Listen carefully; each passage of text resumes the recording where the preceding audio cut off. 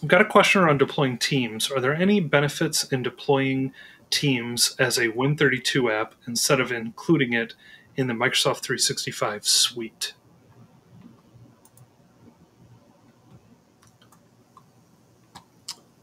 So control is one. We've talked a little bit about, in the last couple of weeks actually, even deploying the M365 suite itself as a Win32 app rather than using the built-in Microsoft 365 apps application type. So we have a couple of links that we can share around that. We just had this conversation and my brain is failing me right now.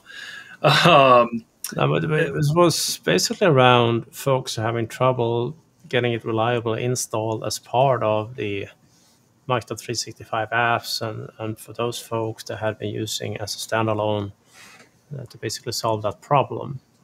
Yes, thank you.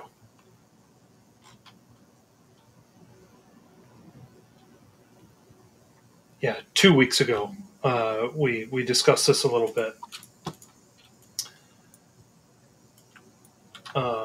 And it looks like we shared, I can share these again for today, but we shared a blog post from our friend Matthias Melkerson.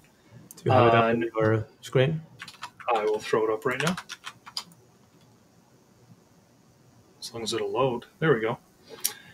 So on building those M365 apps as Win32 apps, including additional apps for Visio, project, installs, uninstalls, all that.